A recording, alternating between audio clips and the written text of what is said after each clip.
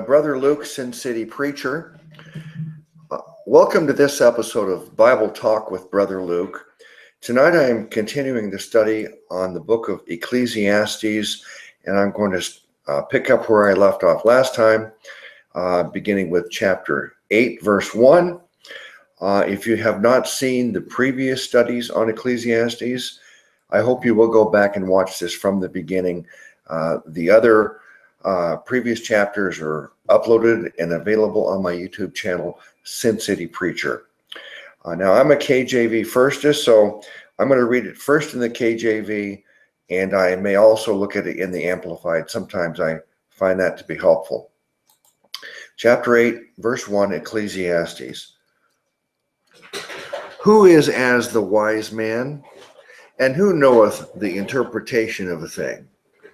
A man's wisdom maketh his face to shine, and the boldness of his face shall be changed. Well, who knoweth the interpretation of a thing? Well, that certainly is a good question. The interpretation of a thing, well, let's apply that to the scriptures. Many people misinterpret the scriptures.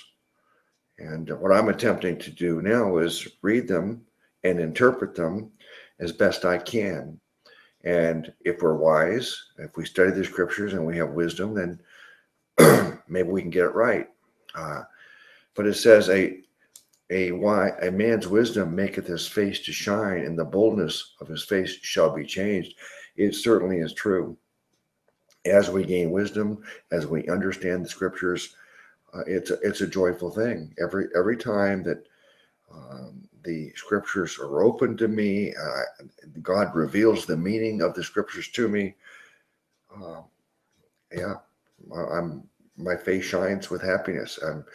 I'm just overjoyed, especially when I read a scripture that I've read many times in the past, and all of a sudden there's a revelation, an epiphany that I finally get it.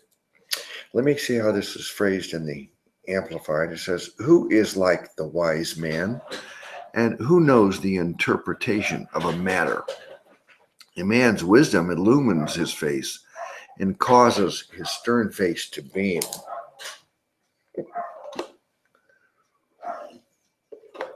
Okay, now let's look at verse 2 in the KJV. It says, I counsel thee to keep the king's commandment, and that in regard of the oath of God. In the Amplified, it phrases it this way: I counsel you to keep the commandment of the king because of the oath before God by which you swore loyalty to him. Of course, this is written by King Solomon. Verse 3, be not hasty to go out of his sight. Stand not in an evil thing, for he doeth whatsoever he pleaseth. In the Amplified, it says, do not be in a hurry to get out of his presence. Do not join in a malevolent matter, for the king will do whatever he pleases. I guess it's a polite warning. The king doesn't have the power to do whatever he wants. And if you violate his wishes, if you break an oath to the king, I imagine there will be hell to pay. Verse 4, where the word of a king is, there is power. And who may say unto him, what doest thou? Are you going to challenge a king? Do you dare? Whoso keepeth the commandment shall feel no evil thing. That's the commandment of the king. And a wise man's heart discerneth both time and judgment. So if you're wise, you do the right thing at the right time. Let's see how it's phrased in the Amplified. Whoever keeps and observes a royal command will experience neither trouble nor misery, for a wise heart will know the proper time and appropriate procedure. Well, whether it's a king like in the days of Solomon, or whether it's just whatever governmental authorities that you live under now, you better obey the laws. If you break the laws, there's stiff penalties. Verse 6 in the KJV says, because to every purpose there is time and judgment, therefore the misery of a man is great upon him. For he knoweth not that which shall be, for who can tell him when it shall be? The Amplified says, for no one knows what will happen. So who can tell him how and when it will happen? Of course, God knows, but no man knows unless God reveals it to him in prophecy. And in this book here, it's filled with prophecies. God wrote down the history in advance. There's hundreds of clear prophecies in the Bible that were written, and then they were fulfilled exactly as it said, maybe decades, centuries later. Verse 8, there is no man that hath power over the spirit to retain the spirit, neither hath he power in the day of death, and there is no discharge in that war, neither shall wickedness deliver those that are given to it. In the Amplified, it says, there is no man who has power and authority over the wind to restrain the wind, nor does he have authority over the day of death. Of course, you could kill yourself, and in that way you're taking control over your own death, but then that doesn't change a thing because God knew it in advance. There is no discharge from service during time of war, and evil will not rescue those who actively seek to practice it. Verse 9 in the KJV says, all this have I seen, and applied my heart unto every work that is done under the sun. So under the sun is everything that's happened around the world. He's saying, I've seen everything. There is a time wherein one man ruleth over another to his own hurt. So sometimes you control others and it ends up costing you. If you do have authority of someone, be fair and be just. Otherwise, being unjust may come back to haunt you. Let's see how it says that in the Amplified. Verse 9, all this have I seen while applying my mind to every deed that is done under the sun. There is a time in which one man has exercised power over others to their detriment. And in the KJV, verse 10 says,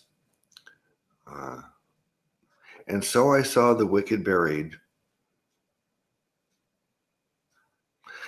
who had come and gone from the place of the holy, and they were forgotten in the city where they had so done. This is also vanity. The Amplified says it this way, so then I have seen the wicked buried, those who used to go in and out of the holy place, but did not thereby escape their doom. And they are praised in spite of their evil, and soon forgotten in the city where they did such things. This too is futility, vanity, emptiness.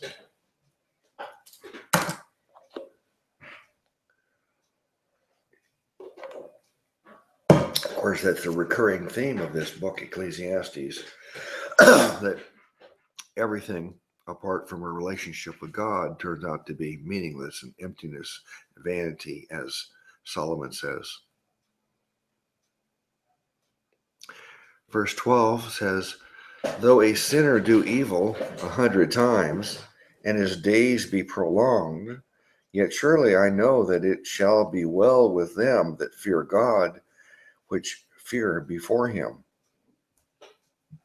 This is the principle of reaping and sowing. If you do well, if you do the right things, then more than likely you're going to be blessed. Of course, we know there are exceptions, that there are cases where bad things happen to good people. Read the book of Job, you'll understand that. I did a study on the book of Job, so you can watch that if you like. Verse 13 in the KJV says, "But it shall not be well with the wicked, neither shall he prolong his days, which are as a shadow, because he feareth not before God." Verse 13, let me read that in the Amplified. "But it will not be well for the evil man, nor will he lengthen his days like a shadow, because he does not fear God." So if you're wicked, you're not going to be blessed with a long life. More than likely, your wickedness will catch up with you. Your life will be shortened. There will be a cost for your wickedness. Verse 14, the KJV says, "There is a vanity which is done upon the earth, that there be just men, unto whom it happeneth according to the work of the wicked. Again, there be wicked men, to whom it happeneth according to the work of the righteous. I said that this also is vanity." Well, it's kind of like a riddle to me. Let me see if the Amplified makes it easier to understand. Verse 14 in the Amplified says, "There is a meaningless and futile thing which is done on the earth.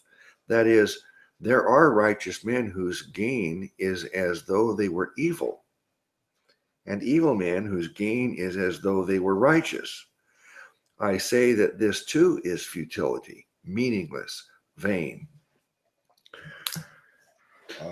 As I said earlier, there is a principle called reaping and sowing, but I used to always refer to it as the law of reaping and sowing. But as it says here in this verse here, it doesn't always work out that way. Sometimes it says, there are righteous men whose gain is as though they were evil, and vice versa. And again, that's what happened to Job. Job was the most righteous man in the world, and look at the horrible suffering he had to go through. So even though it is commonly true that you will reap what you sow, there are exceptions, and you should not assume that every time.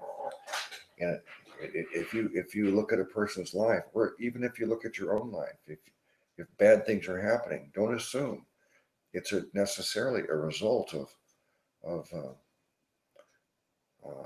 their bad actions and decisions. I made that mistake with some people I've loved in the past, thinking that their circumstances, their poverty, their bad health was kind of, they made their bed and now they're suffering in it because of a bad health habits, bad financial decisions. Yet let's not have hard hearts and not have sympathy for those people who are suffering, even if they did cause it themselves. Verse 15, "Then I commended mirth, because a man hath no better thing under the sun than to eat and to drink and to be merry, for that shall abide with him of his labor the days of his life, which God giveth him under the sun." Solomon he's gone through all these experiences, many marriages, many great accomplishments, great wealth, all these things, and nothing satisfied him. He always concluded that it was just meaningless. It didn't give him happiness, contentment. There was something missing. And now he's talking about mirth, eating and drinking, being merry. And that doesn't satisfy him either. Verse 15 in the sorry, in the Amplified says, then I commended pleasure and enjoyment, because a man without God has no better thing under the sun than to eat and to drink and to be merry. For this will stand by him in his toil through the days of his life, which God has given him under the sun. So if people don't have this relationship with God that they were created for, then they seek to get some kind of satisfaction in life any way they can. But Solomon concluded that all these other ways really are meaningless. Verse 16, when I applied my heart to know wisdom and to see the business that is done upon the earth, for also there is that neither day nor night seeth sleep with his eyes. I better read that in the Amplified. When I applied my mind to know wisdom and to see the activities of mankind that take place upon the earth, how some men seem to sleep neither day nor night, and I saw all the work of God, I concluded that man cannot discover the work that is done under the sun. And verse 17 in the KJV says, then I beheld all the work of God, that a man cannot find out the work that is done under the sun, because though a man labor to seek it out, yet he shall not find it. Yea, farther, though a wise man think to know it, yet shall he not be able to find it. And verse 17 in the Amplified says, and I saw all the work of God. I concluded that man cannot discover the work that is done under the sun. Well, with science, we're trying to understand everything. Scientists and secularists, atheists, they think that, well, eventually man will know everything.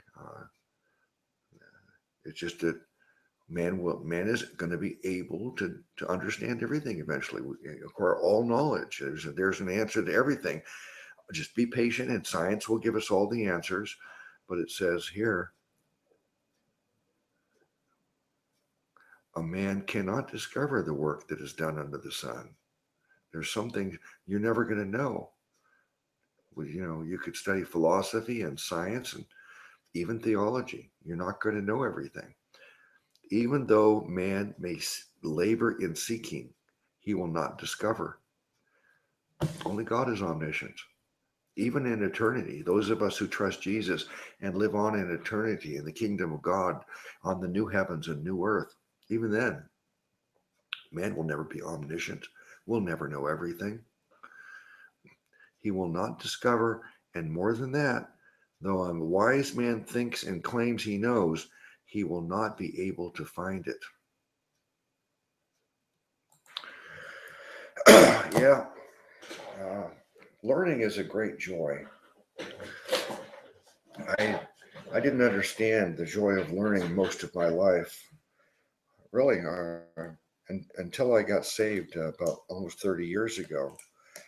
Uh, all my education, I did it grudgingly because I needed an education, and it wasn't a joy pursuing it. But studying the scriptures for 29 years now, there's a joy in learning and understanding the Word of God. But I'll never know everything. And I look forward to all eternity continuing to learn forever and ever and ever.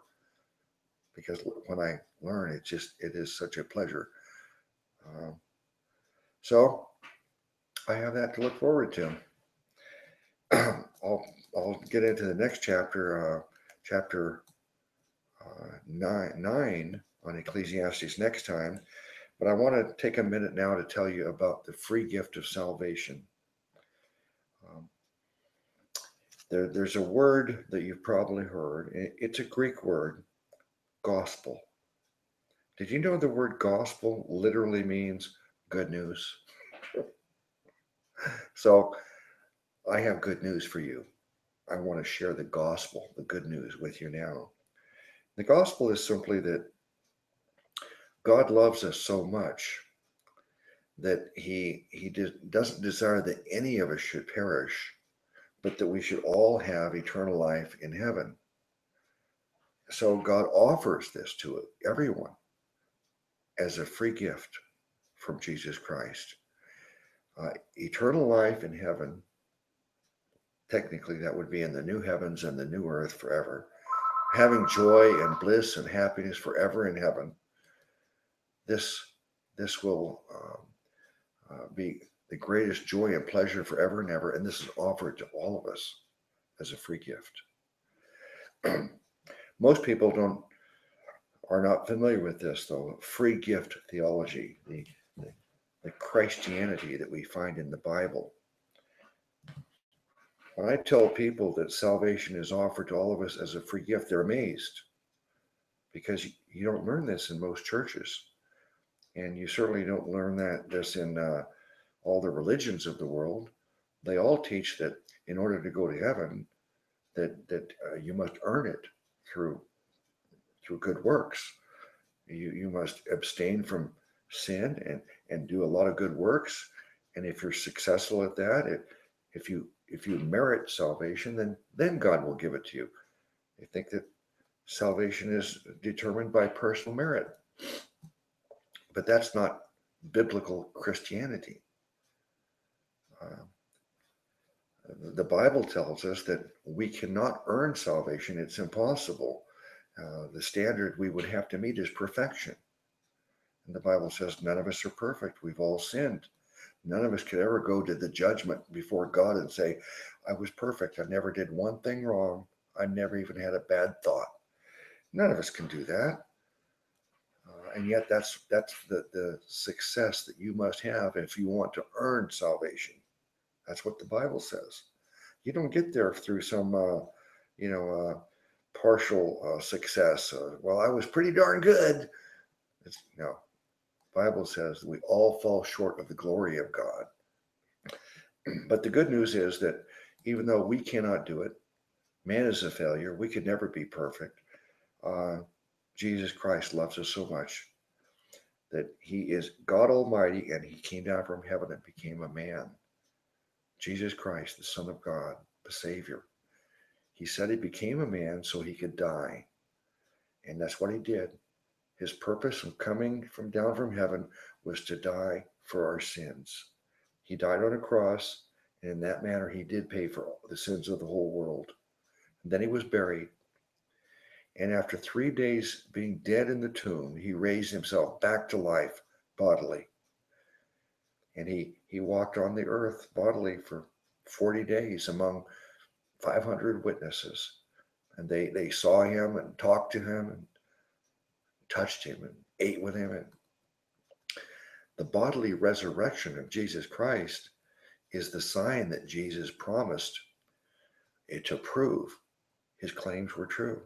He claimed that he is God, that he is the Savior, that he is the sole source of life everlasting. And he promises life everlasting to you if you'll trust him. You've got to trust Jesus instead of trusting yourself. Put your faith in Jesus. Stop putting your faith in your own ability to work your way to heaven. Admit defeat and say, I can't do it. I can never be perfect. And that's why I need Jesus. And when you come to that conclusion and you trust Jesus, he gives you eternal life as a free gift. And the Bible says that once you've received this gift through faith in Jesus, that this is irrevocable and irreversible.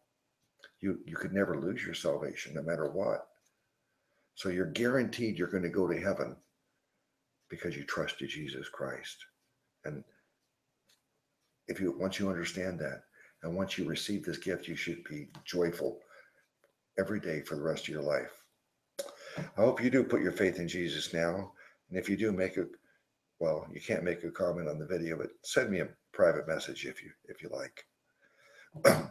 I hope you will join me for these live broadcasts whenever possible. Bless you in the name of our great Savior God, Jesus Christ.